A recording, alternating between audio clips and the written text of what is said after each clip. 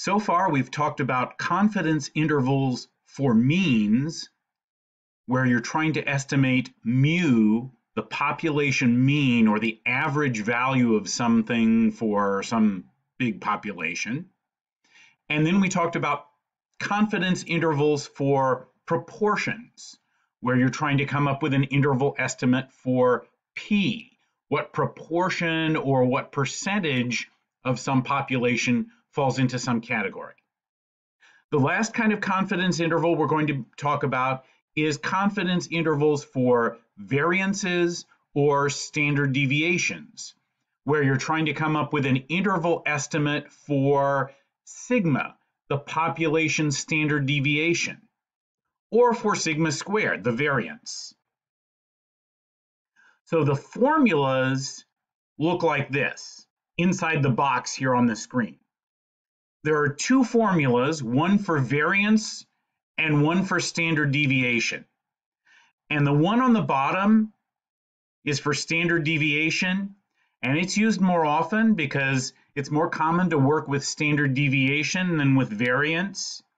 But they're almost the same formula, except that the one for standard deviation involves taking square roots.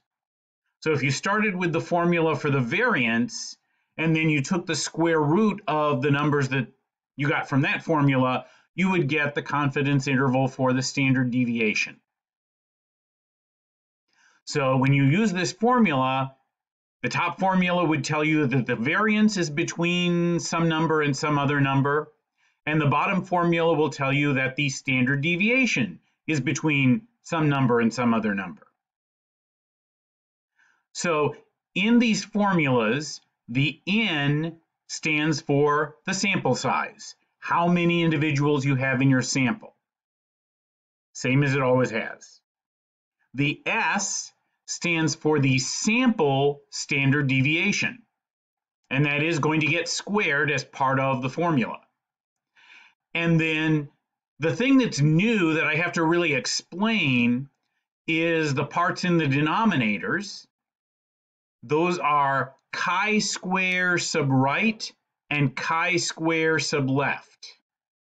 So that symbol that looks like an X is actually the Greek letter chi, spelled C-H-I, but pronounced chi. And so chi-square is another distribution. We've used the standard normal distribution, which is the Z distribution. We've used T distributions. Now we're using a new distribution, the chi-square distribution. And so we're going to have to use a new table. So when you use this formula, the numbers that you plug in on the bottoms of those fractional expressions for chi-square right and chi-square left, you have to get those numbers from table G. So here's what table G looks like. It's on that same important formulas card that had table F and table E. So if you found table F from when we were doing section 7.2, just on the next page, you've got table G, which we're using now. Now notice down the left side of the table, it says degrees of freedom, 1, 2, 3, 4, 5, and so on. So that works the same way as it did on table F. Degrees of freedom is your sample size minus 1. So that's how you know which row of the table to look at. Then across the top of the table, you see a bunch of numbers, 0.995, 0.99, 0.975, and so on up to 0.005. So to know which column to look at, you're going to be getting two different numbers off the table. One number to use for chi-square right, and another number to use for chi-square left. And all you really need to know is if you're doing a 90% confidence interval, you will be looking at the columns with 0.05 and 0.95 at the top. If you're doing a 95% confidence interval, you will be looking in the columns with 0.025 and 0.975 at the top. And if you're doing a 99% confidence interval, you will be looking at the columns with 0.005 and 0.995 at the top. That's all you really need to know to use the table, but I've tried to explain a little more about what the relationship or the rule is here. Whatever your confidence level is, that represents like the area in the middle of the distribution, the middle 90% or the middle 95% or whatever. Alpha would represent the area outside that. So if you're doing 90%, alpha would be 10% or 0.10. But then half of that area is over on the right and half of it is over on the left. So the area over on the right is where you have alpha divided by 2, and the area on the left is where you have 1 minus that. And I could try to explain it in even more detail, but you don't really need to know. Maybe I'll find a good link that explains it, but all you need to know is whatever your confidence level is, that is what determines which 2 columns of table G you're going to be looking at. So, for example, if you are doing a 90% confidence interval and your sample size is 11, a sample size of 11 means your degrees of freedom is 10. For a 90% confidence interval, you're going to be looking at the columns for 0.05 and 0.95. So the column with 0.05 at the top and 10 degrees of freedom, you find the number 18.307. So that would be your chi-square right. And then when you look at the column with the 0.95 at the top and go down to the row where degrees of freedom is 10, the number you find there is 3.940. So that's the number you would use for chi-square sub left. So now let's work through a whole example. Find the 90% confidence intervals for the variance and the standard deviation of the ages of seniors at Oak Park College if a sample of 24 students has a standard deviation of 2.3 years. Assume the variable is normally distributed. So we have a sample of 24 students. That means 24 is the sample size. It's n. That means degrees of freedom is n minus 1, which is 23. And that sample has a standard deviation of 2.3 years, so that is S.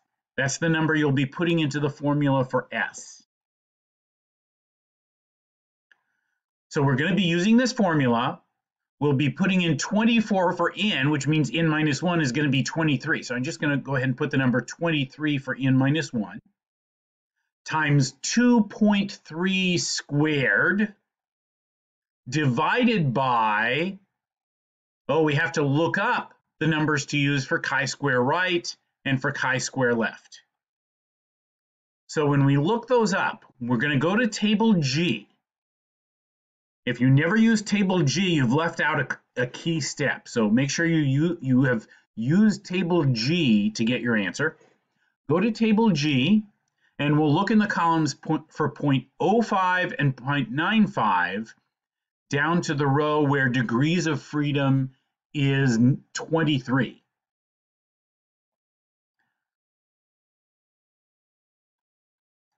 And the numbers we find are 35.172, so that'll be our chi-square right, and 13.091, so that will be our chi-square left.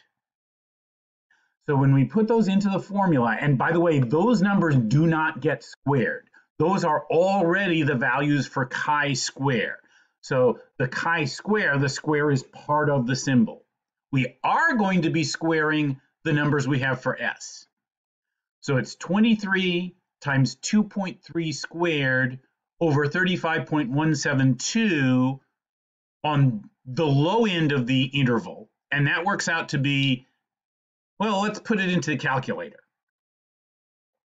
23 times 2.3 squared divided by 35.172 is 3.459 and so on. So it's about 3.459. And then on the upper end of the interval, we're doing 23 times 2.3 squared divided by 13.091. And that comes out as 9.294.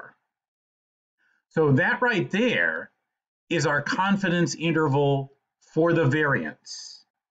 Then if we take square roots of those numbers, the square root of 3.459 is 1.859 something, so about 1.86. And the square root of 9.294 is 3.048 something, so about 3.05. So that would be the confidence interval for the standard deviation. So if I ask for the confidence interval for the standard deviation, that is what you would give me for the answer. Now, unfortunately, there is no built-in special graphing calculator function that will do confidence intervals for variance or standard deviation for you. So unlike with the other confidence intervals we've been doing, you can't just go to a menu on your graphing calculator and put in the numbers and have it give you the answer, unless it has some function that I don't know about. But I've been doing this for a few years now, and I've never learned about a graphing calculator function that can do this for you. So you have to use the table and the formula.